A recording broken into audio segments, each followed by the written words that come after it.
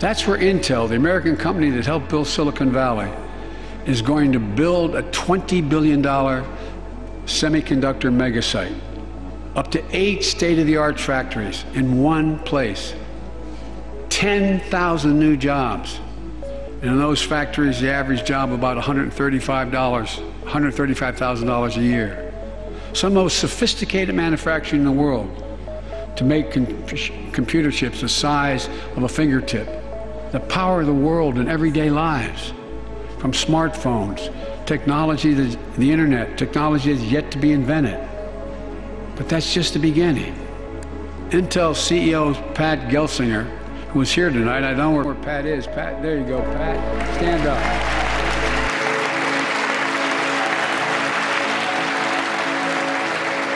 Pat.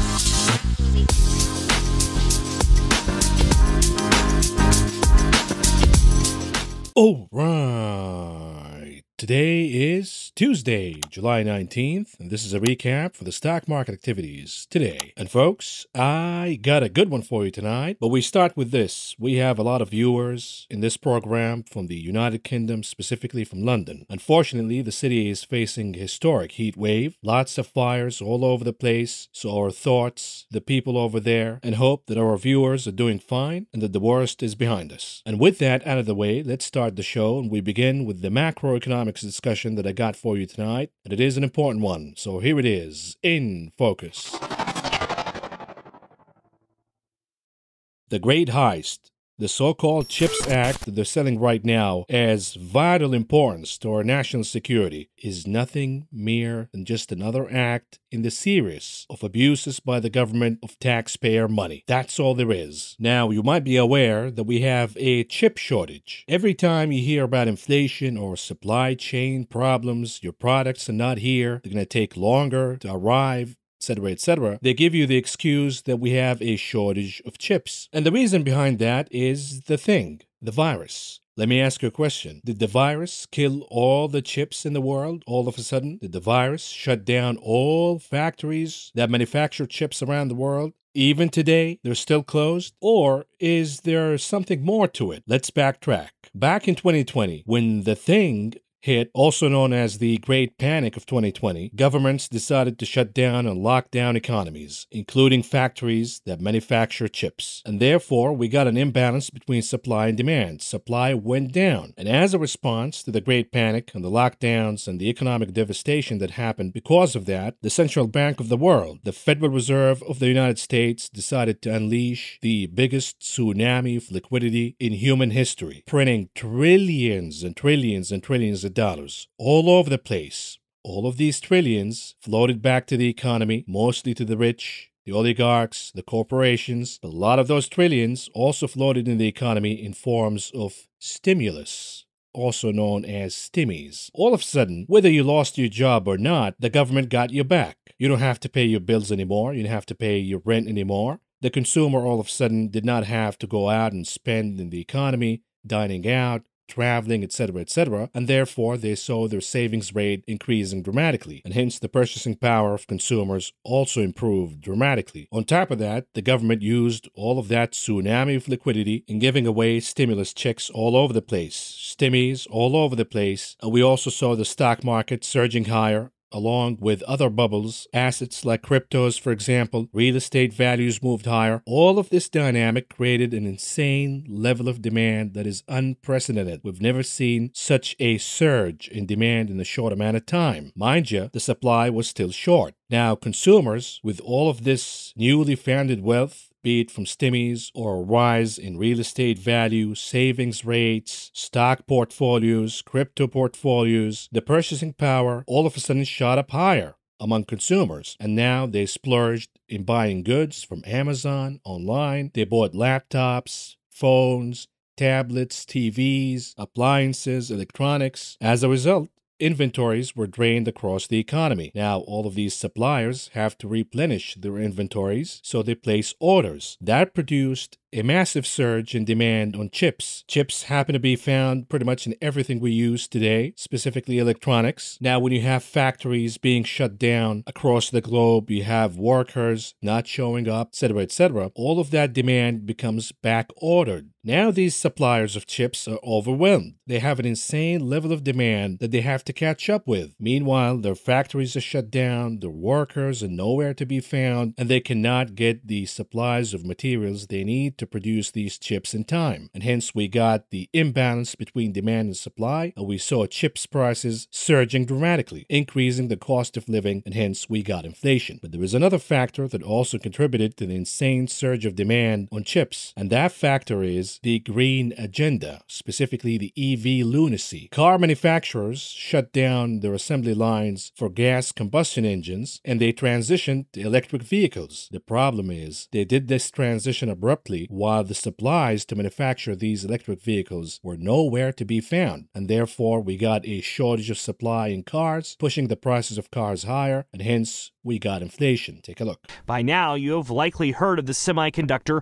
shortage and how the lack of chips is impacting supplies. Take, for instance, an electric car. The Secretary of Commerce said last week these cars use around 2,000 different chips. That's double the number used in a non-electric car. It's one reason why there are vehicle buying delays nationwide. So each EV uses double the amount of chips that regular cars use. That will double the demand all of a sudden. When you have Ford, GM, European manufacturers, Chinese manufacturers, all of a sudden all shifting into EVs, that produces an insane surge of demand. There is no way the supply chain can catch up with that in a short amount of time. Even when the supply goes back to average, and we're seeing factories already reopen in China and other places, some would argue that we don't have any shortage of supply, really, because factories are back in order. But even if we argue that we need to improve the supply chain to go back to average, it will still be short the insane level of demand. And hence, the imbalance between demand and supply will still be with us.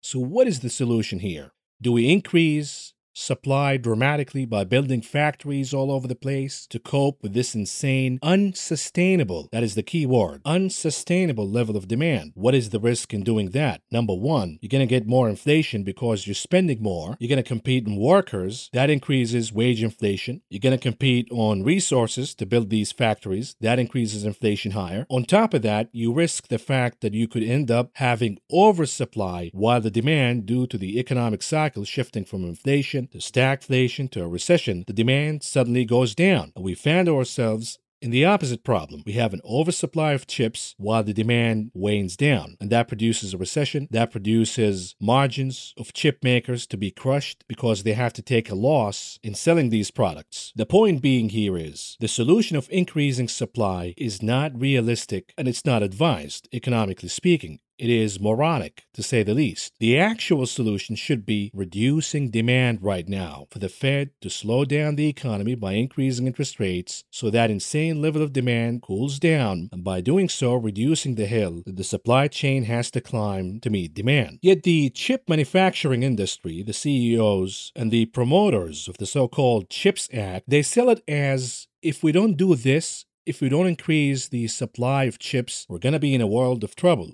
Economically speaking, and inflation will stick with us. We're not going to solve inflation until we increase the supply dramatically, in this case, the supply of chips. But what about reducing the demand? Isn't it more realistic as a solution to reduce the demand right now, rather than spend all of these billions to increase the supply and risk higher inflation, and perhaps the opposite problem of being oversupplied? Listen to Pat Gelsinger, the CEO of Intel. Listen to his response to this question. Do you welcome softness in the economy right now as a company that's been at the center of the chip shortage, which is driven by, obviously, supply chain problems, but also this huge pickup we've seen in demand? Yeah, I think of it through two lenses. One is everybody wants to be up and to the right forever, but we always know that's never the case. And as we're rebuilding Intel, this is a good time for me in the sense that, a little bit of austerity, as we're addressing and rebuilding the company, just helps me to drive change more rapidly.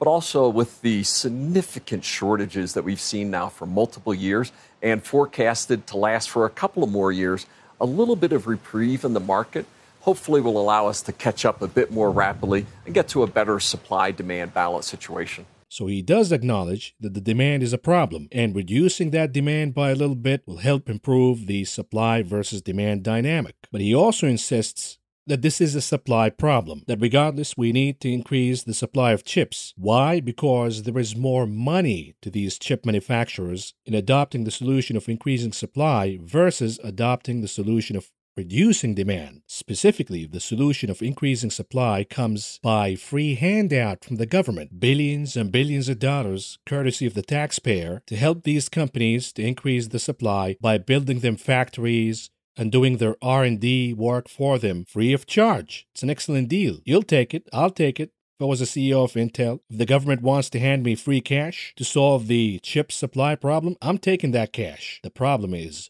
funding to build factories for chip makers an urgent economic need of vital national interest, or is it just another abuse of taxpayer money to pass another handout to all of these corporations, the donors to the politicians? Let's see. Listen to President Joe Biden earlier this year during the State of the Union. What he said about Intel investing in the economy. Take a listen. Pat came to see me and he told me they're ready to increase their investment from $20 billion to $100 billion.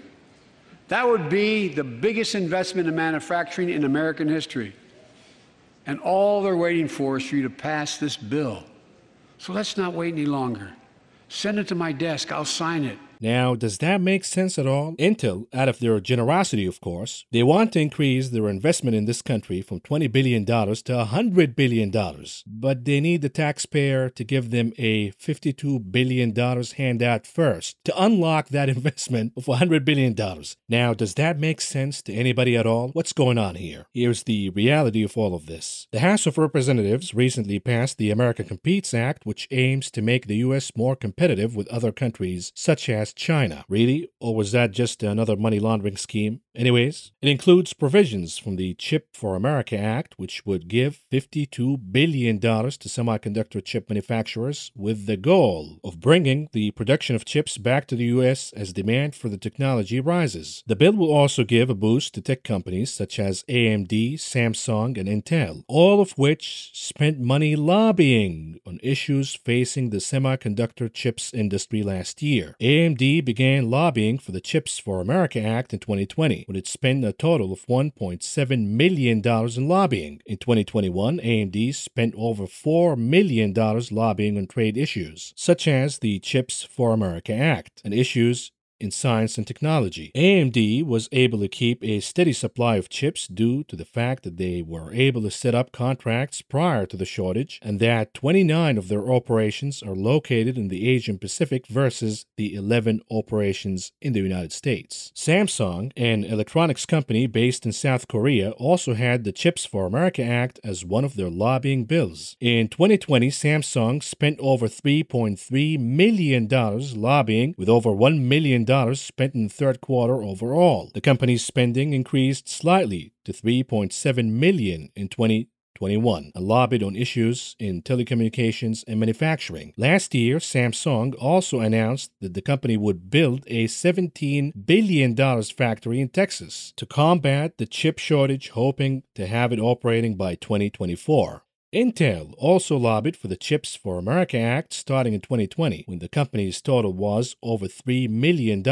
Last year, the U.S. multinational technology corporation spent over $4 million in lobbying on an array of issues, including the chip shortage, telecommunications, science, and technology. Pay attention now, because all of these companies are spending millions and millions of dollars in lobbying, but they're crying poverty when they're asked to build their own factories. So keep that in mind. Last year, the Senate passed a similar bill called the U.S. Innovation and Competition Act that also included addressing the chip shortage. Like the House's bill, it would provide $52 billion in funding for U.S. chip manufacturing. With two bills tackling the same issues, the next step would be for the Senate and the House to reconcile their bills, then send their final version to President Joe Biden to sign. Otherwise, they're gonna blackmail the government, their employees, and everybody. Take a listen once again to Intel CEO Pat Gelsinger. And I'm just baffled, right? Frustrated, anxious to see this come across the line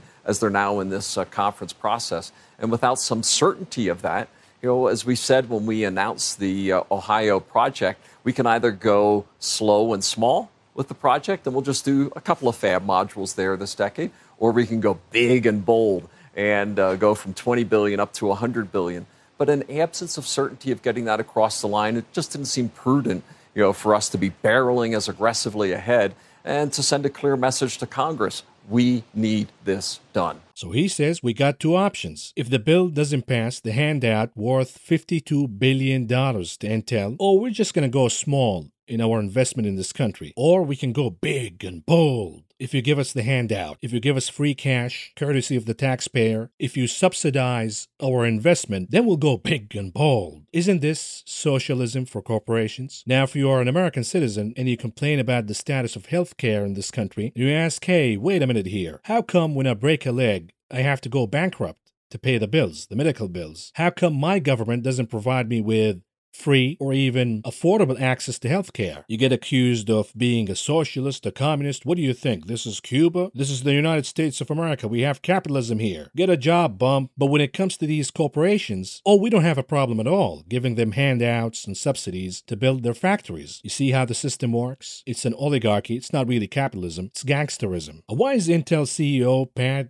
Gelsinger so excited about the passing of the CHIP Act? He's all over TV. If you don't pass the bill, the world will end. You gotta pass the bill, pass the bill, pass the bill. Maybe he's so excited because he bought his stock recently, waiting for the act to pass, and Intel stock will shoot up higher, and CEO Pat Gelsinger makes easy money. Of course he's excited. Mind you, this guy makes 1,711 times more than the average company worker in Intel. He's making a load of cash. And by the way, I have my suspicions that this guy's a deep stater, but that's a topic for another conversation. Now, what is the urgency here? Why do these companies, these chip manufacturers, deserve a handout courtesy of the taxpayer? Isn't this an investment in their own companies? Don't we have a system of capitalism? Private companies make their own investments in the economy since they reap all the profits. Why do they need a handout? Maybe you're going to say, hey, these chip manufacturers, chip companies, they've been struggling financially. They don't have the money and the means to build these gigantic factories. Well, Intel last year made a revenue of $79 billion and profits of almost $20 billion. Profits, not revenue, profits. What about Qualcomm, another US-based chip maker? Last year, they made almost $33.5 billion in revenues, and they made almost $9 billion in profits. Texas Instruments, another US-based chip maker, made a revenue worth $18 billion last year, and profits worth $8 billion. NVIDIA made revenues of $27 billion last year, and profits of $10 billion. Another giant company that would benefit from this act, since they have their own chips now, Apple. Apple last year made a revenue of almost $366 billion and a profit of $95 billion. But all the poverty, these companies need a handout from the taxpayer. They need $52 billion before they start investing in the economy. They need us to build their factories for them. Does that make sense to anybody at all? Ralph Nader says, why are the Democrats and the GOP in Congress passing a $52 billion corporate welfare bill for the super profitable and grossly undertaxed chip industry to get them to build plants in the USA? To make more profits?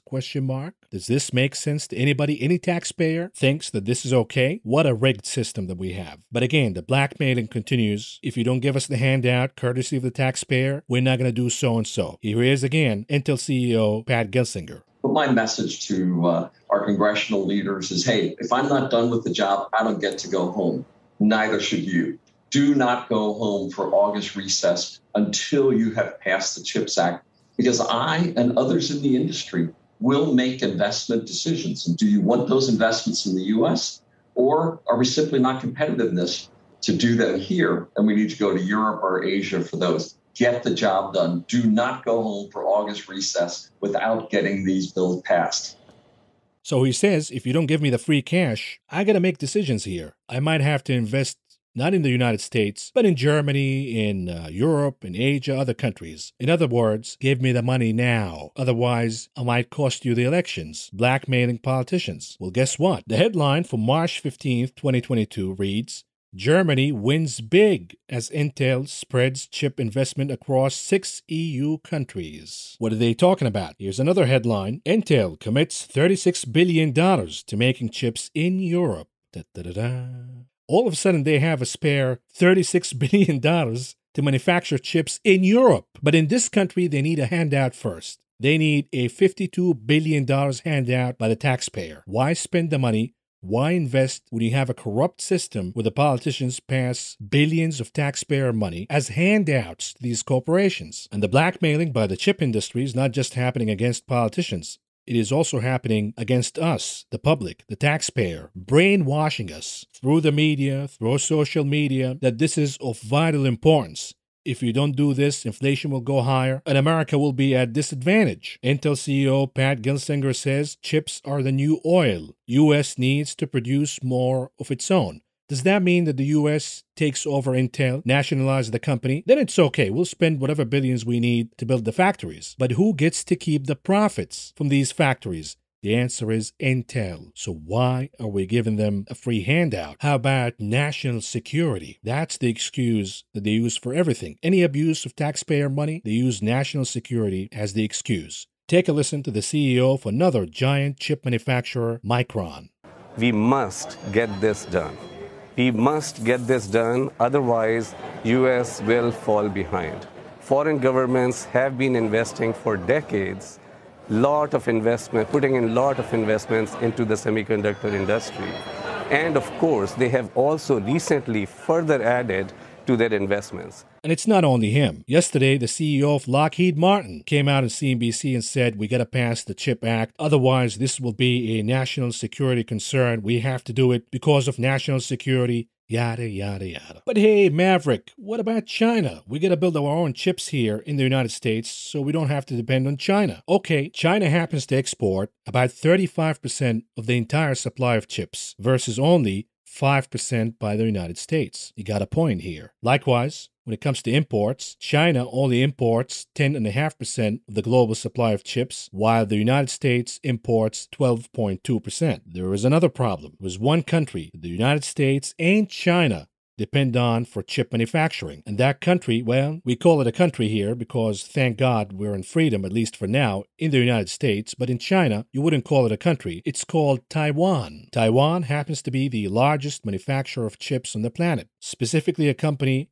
by the name of TSMC, Taiwan Semiconductor. They manufacture the majority of chips on the planet. Qualcomm, Intel, AMD, they design the chips, but it is Taiwan that manufacture them. What is the problem with Taiwan? Well, we know that China is going to invade Taiwan sooner or later. It is inevitable at this point. It's going to happen. And if it does happen, China will have a monopoly over the supply of chips. China is already threatening the Speaker of the House, Nancy Pelosi, not to visit Taiwan. Tensions are rising. Sooner or later, China will capture Taiwan. And this is the strongest point that the advocates for this CHIP Act have. But pretty please, if you're going to tell me that China is a source of threat and it is a matter of vital importance to our national security to give a handout worth $52 billion to Intel to build factories in this country, pretty please, tell Intel to stop apologizing to this great enemy and threat that we call China, because Intel keeps apologizing and appeasing China over and over and over and over again. And the bottom line is, you might say, hey Maverick, we know the system is not fair, it is all corrupt, but we can't let China win this. We have to produce our chips here at home. It is of national security concern. I get it. At some point, we have to produce chips at home. We have to move manufacturing out of China all the way back to home, here, the United States. But the question is, how do we do that while preserving the capitalist system? Why do we have to give these companies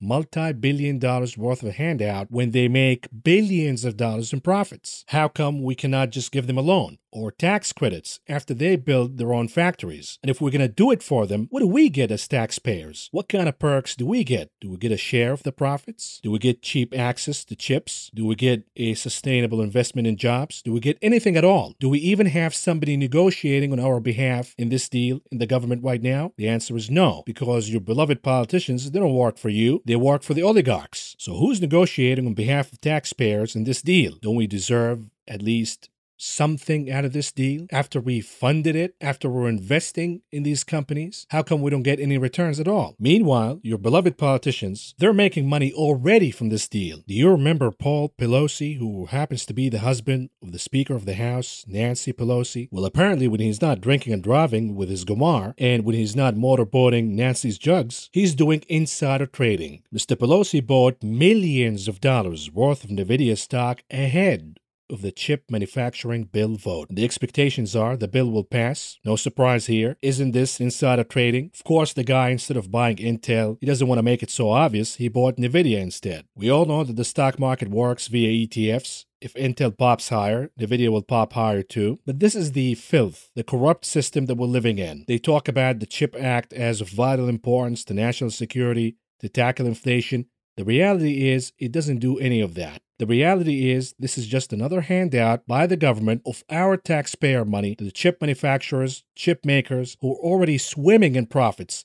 Billions of dollars. What do we, the taxpayers, get back in return for this investment? Because that's what it is. It's an investment. The difference is, when venture capitalists do it, they get a return. When the taxpayer does it, you get nothing. Oh, you're saying that you built the factory for Intel? Sorry, you still gotta pay for the chips. Once again, this is nothing but a lousy deal. That's all there is. But with that, folks, we gotta move on here and cover the stock market information for you. We start with the performance of indices today, and here we go.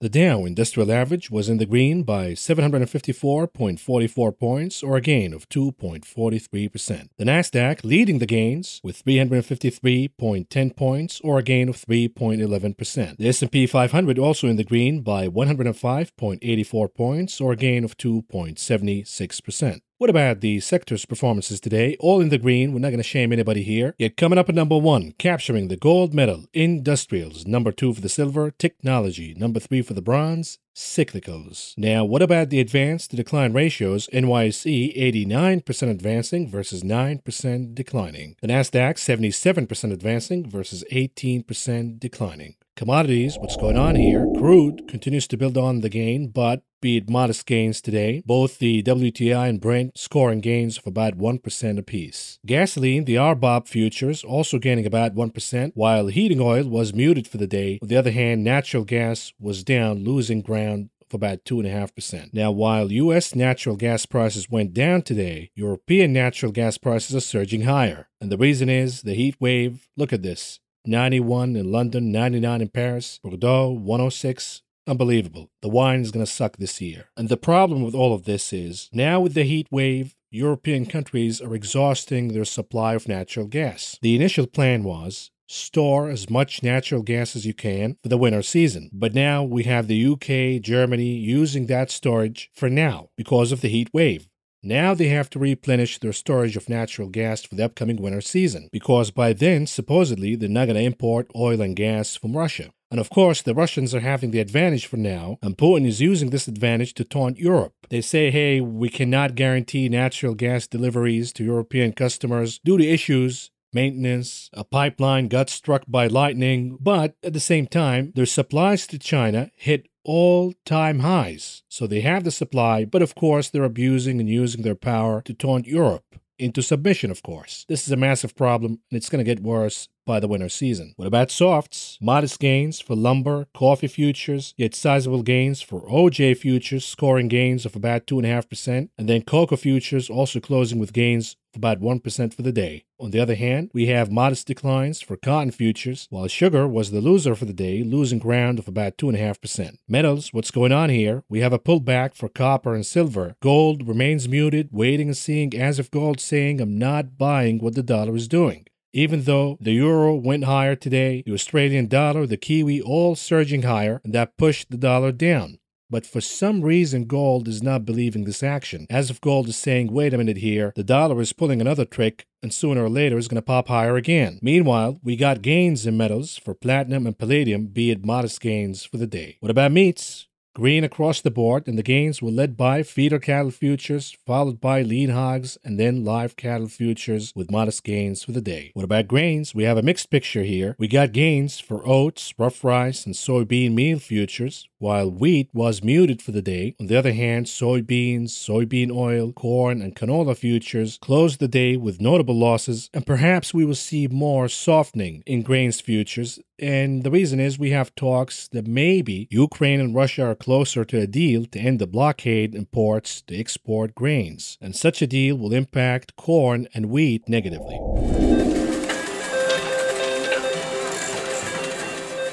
Moving on to the big casino, the options market. What's going on here? The hottest table by far was Apple at around 1.1 million contracts traded today. About 46% of those were calls. At number 2, Amazon at around 800,000 contracts, about 57% of those were calls. Notice that the volume is down all in all, and despite the positive activities that we got today in the market, we're not seeing participation in buying call options, and this is a big problem when we talk about the sustainability of the rally. But regardless, Netflix came up at number 3 at around 700,000 contracts, about 39% of those were calls. So they were betting for a disappointment after the bell. They bought more puts. What happened after the bell? Netflix moved higher, big time, and the reason is all of that short covering. If you short before, if you buy put options, you get a scramble after hours to fix the trade and cover your losses, and that exacerbates the gains after hours. The problem is Netflix has the tendency of popping after hours, after earnings, when it does report positive earnings, but then it gives up the majority of these gains the very next day. Are we going to see the same phenomenon? Well, at least yours truly hoping that that will happen, because the genius that I am, I did buy call options on Netflix today, but I bought a calendar spread for the 210. I sold the 210 calls with the expiration date of this Friday, and I bought the 210 calls for the expiration date of next week. Here's the problem. At least in the post-market activities, Netflix is trading well above 210. What does that mean? Yes, the stock moved in the direction that I wanted, but there is such a thing as too good. And the reason is I bought the 210 calls for the expiration date of next week, and I paid around $11.25 a piece. And then I sold the 210 calls for the expiration date of this week, and I received about $9.65 a piece as credit. All in all, my entry cost is at around $1.06 a piece. Now, remember, I always say that the secret behind the success in options trading is 50% the construction of the trade, 40% the management of the trade, and 10% luck. Well, I'm done with the construction. I cannot go back here and up my call range, so now I have to rely on the management of the trade. Now, the trade can be profitable right from the get-go in the morning if the time premium is worth more than $1.06 a piece. But what if it goes down to $1, to less than $1? Then I'm losing the trade. What if it goes higher to $2 a piece? I'm making money, but not as much as I thought, not as much as I wanted. So how do we deal with this trade? Here's the 4 hours chart for Netflix. We have a big gap, and the gap is at around 346.18. Now, we're going to open gapping higher, no doubt about it. Maybe not as much as you're seeing right now in the post market, but we're going to open up gapping higher. If Netflix surges higher all the way in a straight shot to 346.18, maybe more than that by the expiration date, then what I would do is close the calls that I sold, pay that premium, buy them back to close the short leg of the trade, and then allow the long leg to ride higher all the way till expiration. That is, of course, assuming that this scenario will happen. But what if the most likely scenario takes place instead? Which is the chart opens higher at 215, 218, 214, doesn't matter. And then we see some profit taking. That is natural. It's going to happen. Folks are taking profits right away. And we see Netflix moving down perhaps closer to 210, maybe even below that. What is that going to do? The short leg with the expiration date of this week will deappreciate in value significantly. That will allow me to buy it back at a cheaper price. And then, assuming we get a rebound after that, I allow the long leg to ride higher all the way till expiration, maybe close it before that, but the point being is it appreciates in value and it gains more than what I paid for, the $1.60 a piece. Now, what if the worst case scenario happened? What if Netflix opens gapping higher, but then it shoots down, straight down, selling, taking profits all the way till it closes the gap or even turns negative, believe it or not? What do we do in this scenario. If I believe that Netflix will rebound higher after closing the gap, or from the support, or from whatever point, it would make sense to close the short leg at a cheaper price and then average down on the longer leg by buying more contracts and allow that to appreciate as the stock rebounds higher again. Now, in all likelihood, which scenario is more likely to happen? The answer is the stock opens gapping higher, it moves down as we see profit taking. Hopefully, it gets closer to 210, 209, and I get to close the short leg, buy it back, and be done with it. And then we see a rebound. Netflix moves higher again, above 210 to 250, maybe 220. The higher it goes, the better. And the long leg appreciates in value. Now, if that didn't make sense to you, if this sounds like alien language to you, let me know in the comments. Maybe you're not familiar with options trading, but even if you're not, you should be catching up with these examples. You should be catching a thing or two at least. Anyhow, moving on to the unusual activities that took place in the options market today, we start with the ticker NKLA. Nikola, remember that one? The tragedy of Nikola? Well, somebody's bidding for a rebound here. They bought the $6 calls for the expiration date, August 5th, with expectations that Nikola could rebound higher and gain more than 6% by then. They paid around 42 cents apiece to enter this trade, all in all spending around $1.7 million. What about the trade for the ticker C for Citibank? The name popped higher after earnings and somebody is betting for more gains to come. They bought the 56 calls for the expiration date, August 19th, with expectations that Citi could move higher and gain more than 7.5% by then. They paid around 50 cents apiece to enter this trade, all in all spending around $900,000. What about the ticker CCL, Carnival Cruises? The name popped higher today, but be careful. Trade these names. Don't invest in them. I made a video about it. These kind of companies will go down to zero if the economy dips into a recession and interest rates move significantly higher. But for now, we have a bet that CCL could catch a summer rally at least. Somebody bought the $11 calls for the expiration date, August 19th, with expectations that CCL could rebound and move higher by more than 6% by then. They paid around 69 cents apiece to enter this trade, all in all spending around $1 million. What about the trade for the ticker TQQs? This is the leverage index for the NASDAQ. It gains 3 times what the Qs gain in a day. Somebody bought calls on these, expecting more gains for the NASDAQ. They bought the 32 calls for the expiration date,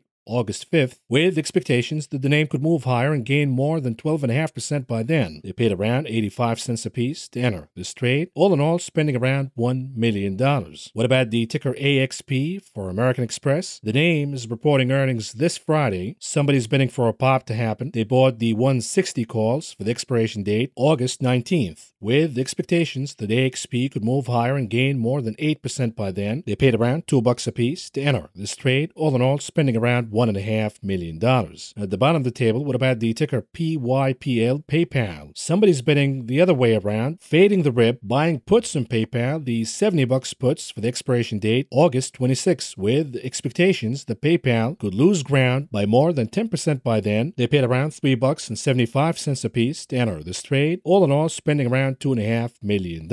Moving on to the heat map, what's going on here? Nothing is going on. We have the tide that lifted all boats. Everything in the green almost, with very few exceptions. Specifically names that reported earnings. We have J&J, that's down for the obvious reasons. Reported earnings in the morning. IBM is down. It reported earnings last night. And then we have the Chinese EV manufacturers, Li Auto, NIO, Xpeng, all losing ground today. Can we get anything here, any theme? Of course not. We have an algorithmic pump today for whatever reason, a technical pump. Maybe the dollar is down, maybe yields are cooling off, maybe the 75 basis points instead of 100, who knows? Well, we know it was an algorithmic buying today, lifting all boats. But soon enough, we're going to sort through these gains. We will see who's the last man and woman standing. We know that we live in a bipolar market. We cannot have everything rallying together. Either it's going to be value or growth, inflationary or disinflationary, etc., etc. Here's some corporate news for you. We have important earnings tomorrow from Tesla, and already we're starting on the wrong foot here. Reverend Elon Musk was dealt a blow today by the court in Delaware. Apparently, Team Musk wanted to delay the case all the way till February of next year. The judge rejected that and actually agreed with Twitter for an expedited date, and that date will be in October. So tick-tock for Reverend Elon. He's going to lose billions of dollars in this deal. And it doesn't stop here for Tesla. The headline reads, Tesla forced to pay for owner's $115,000 car over its dangerous autopilot. What are they talking about? Here it is. A regional court in Munich, also known as München, ordered the car maker to reimburse a customer the bulk of $115,000 she paid for her Model X crossover because its autopilot function could not navigate city streets properly. And phantom braking issues proved a massive danger, quote-unquote, urban traffic safety. Here we go.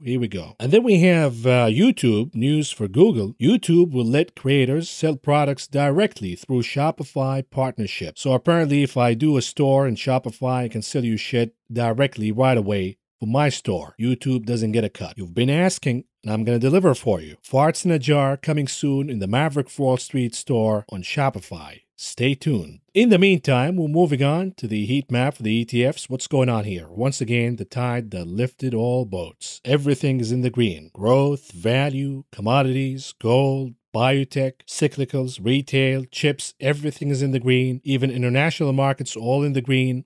Now that's too good to be true. We're going to sort through these gains in upcoming days and perhaps upcoming weeks, specifically after the Fed rate decision next week. So let's move on to charts, and we start with SPY, 30 minutes chart. What's going on here? Yesterday, I talked about shaking it off, that the market has the tendency of channeling its inner Taylor Swift when it comes to bad news, such as Apple freezing hiring, or whatever. What do you know? Today we got the gap higher. If you shorted the SPY yesterday based on the Apple news, you woke up with a massive warm pie right in the face because the SPY surged higher. Right off the gate, it was above 385. And it beat the next resistance at around 388.71. Even the one after that, the soft resistance at around 389.82. What if the SPY continues to build more gains? Where is the next resistance, you might ask? The answer is, if we zoom out, we have the previous resistance at around 393.16. But watch out for the RSI. It is getting a little overbought, meaning we could see a pullback. If we get the pullback, we have 388.71 as support. But before that, we also have 389.82 as support, so plenty of support. The most likely scenario, though, is we get a gap higher above 393.16 in the morning, and then we see a pullback. The question is, what happens after losing that support? What happens after closing the gap? Are we going to see more dip buying, or are we going to see a flush down and a reversal, a gap and crap? That remains to be seen. What about the daily chart for the continuous contract for the SPY? The good news is the support of 3,855 has been recaptured once again, and the chart is now facing 3,960 as the next resistance. Can it do it in one shot by tomorrow? That is possible, but most importantly, can the chart close the week above 3,960? That will be a major win for the bulls. But remember, we don't want to build too much gains right before the Fed's meeting, because if the chart shoots up higher in a short amount of time and it goes to 4,100, let's say, maybe a little beyond that before the Fed meeting, then the Fed might read that as a permission to do the 100 basis points hikes, and that in turn will upset the stock market. What about the Qs? 30 minutes chart. What's going on here? We got the shake it off, the gap higher right off the gate, and guess what? The chart finally made it above 297.5. The problem is it's overextended right now in the RSI, meriting a pullback. The counter to that is we have Netflix gapping higher, and the assumption is it's going to open gapping higher, meaning we will see the Qs also opening gapping higher. The risk becomes, what if we get the gap and crap? If that is the case, and I believe it is the most likely scenario, if that is the case, will the dip buyers show up again and buy the dip right around 297.5? That will be bullish. If not, if we see a flush down and we start to lose 297.5, 295, 293, then we got a problem here. Now, Maverick, where is the resistance that we could see the gap and crap coming from? How about we zoom out? We have number one, 299.28, and then we have 307.41, but in all likelihood, we have 305 before that. We'll take it one step at a time. It doesn't really matter which number we're going to get the gap and crap from. If the equities trade as we're seeing after hours, we will open gapping up higher and then come the gap and crap from whatever point it happens from. Keep your eyes on the rebound, whether it happens or not. And that will happen if the dollar goes down, if yields stay cool, and most importantly, we see if the gap and crap happens in Netflix, if we see a rebound rebound after the initial selling. What about the daily chart for the continuous contract for the NASDAQ? Here it is. The momentum indicators still green, still positive. The volume still below average. All of these are good signs for the bulls. On top of that, they captured another support line, used to be resistance, which is 12,207, maintaining higher lows. So far, so good. Now the chart's eyeing 12,766. A closing above that by the end of the week will be a major win for the bulls, indicating a summer rally around the corner. What about the IWM 30 minutes chart? What's going on here? Once again, we got the gap all the way, no stopping at all, closing at the highs of the day above 174.22 and right around the resistance. What is that resistance, Maverick? If we zoom out, here it is. A previous gap at around 178.60. Now the chart's getting a little overextended. That doesn't mean we cannot see the gap and crap scenario, just like we talked with SPY and the Qs. And the question becomes, will we see a rebound after the crap, after the initial selling? That will be bullish. But here's the most important chart we have to watch, the Dixie, the dollar index. It is pulling down for now. It appears that we have a tradable top, at least for now, which means we have a tradable bottom in the equities market. We have a tradable bottom in commodities too. The MACD indicator is showing us red impressions in the histogram, but the week is still young. The RSI pulled down. All of these are signs that we're seeing weakness in the US dollar. And as the Australian dollar and the Kiwi firming up, maybe if the pound joins the rally, maybe if the yen starts to turn around. I'm reading headlines that the Japanese central bank is keeping rates as is. How will the yen respond? If it does respond positively, then you got the pound, you got the euro, you got the yen, the Kiwi, the dollar, Australian dollar moving higher. All of that will push the US dollar down. And that will be good for commodities and good for equities to continue to march on. But there is one warning signal here coming from gold. Gold, the mature guy in the room, doesn't like to rally without certainty that the dollar is done moving higher. Well, gold is not moving higher. Is gold saying that the dollar is faking it? If that is the case and we see a rebound in the US dollar, then forget about it. The rally will frizzle out and we will see more downside for equities. Look at what happened to IBM, even Netflix after hours. Both companies are complaining about the exchange rate, that the higher dollar damaged their bottom lines. We will see the same tune coming from more companies as we get more earnings. The dollar has to go down. It's simply too high right now. What about Brent? 4 hours chart. What's going on here? We're seeing the bull flag consolidation at around the resistance, now support of 105.84 playing out. We got the pop. If the pop continues, we have 114. The problem is if crude goes all the way back to 114, then equities are not going to respond positively because that will indicate that the Fed maybe has to be more aggressive in the next meeting. Not 75, but 100 basis points. So watch out for that. Here it is, the 10-year yield. What's going on here? The RSI and the MACD indicators are suggesting that we will see a pop higher. And already the 10-year yield is above 3% at least for now. Keyword for now. I don't believe that we're going to have a sizable move one way or the other right now until we get the Fed meeting next week. In the meantime, can the TLT recover and move higher again? This is a weekly chart. For now, it remains trading within the range of last week. It went negative for the week so far, but the week is still young. We have positive indicators that the worst is behind us in the TLT, but the chart is not going to play out. We're not going to see the short covering rally in the TLT until after the Fed meeting, and that depends whether the decision comes out as dovish or hawkish. Dovish means TLT moves higher. Hawkish means 100 basis points or more, TLT will go down. What about the VIX? 4 hours chart. What's going on here? It remains in negative momentum for now, but it is holding on to the support of 24.29. It caught support once, twice, a third time, but you can look at it the other way. It knocked the support of 24.29 once, twice, a third time. Sooner or later, that support is going to crack, and we will see a flush down in the VIX. Now, SPY bears would argue no. If anything, the retest confirms that 24.29 is solid, and we will see a rebound rally in the VIX, meaning the SPY goes down. We'll see who wins tomorrow. You'll know once that support line is breached or it produces a pop higher. What about the VXN 4 hours chart? What's going on here? It lost the most important support, in my opinion, which is 32.72. It is forming a bear flag pattern for now. This is from a 4 hours perspective. The assumption is the bear flag will play out. Whether it gets us all the way down to 27.5 or not, that remains to be seen. But if I'm reading the tea leaves correctly,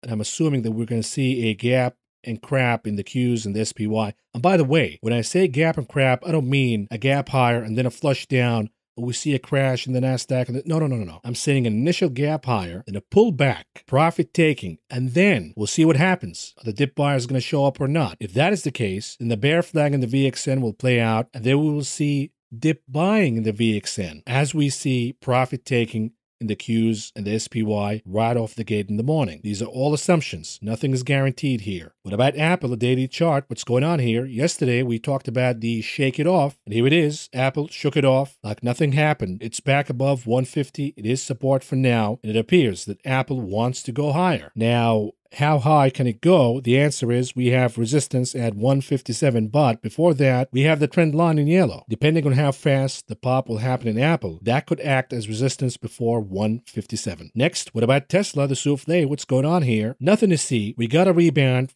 after closing the gap at 720.11. We have earnings tomorrow. If the NASDAQ opens gapping higher in the morning, the assumption is Tesla will move higher too. But this is a name that is becoming increasingly risky, not just because of the chaos with Elon Musk and Twitter, but we know the number is going to be bad. We know Tesla is missing on the Chinese numbers in Shanghai. How will the price increases and the demand in Europe and USA offset the lack of demand from China, at least during the shutdowns? Lots of risk here, given the fact that the stock is overvalued, as is right now. What does that mean? We could see de-risking, profit-taking before earnings, and that could push the stock down all the way to 720.11 or all the way down even 700. Long shot, but it could happen. Now, do we have any options trade before earnings for Tesla? The answer is yes, we have plenty. Lots of spread ideas, but I don't have the brain capacity right now to discuss all of that. I'll do that tomorrow in the morning. But for now, let's move on to Bitcoin. Here's a 2-hour chart. We're done with this chart right now because Bitcoin completed the objective here. It made a series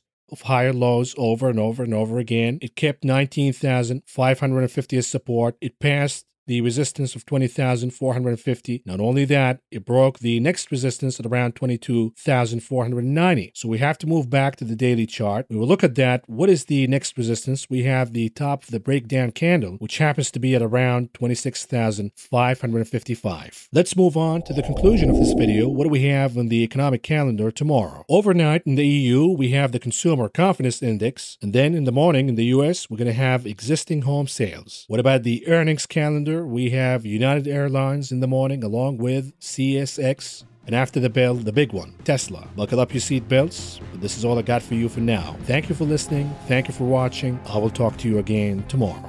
We're just supposed to walk out of there with $150 million in cash on us without getting stopped?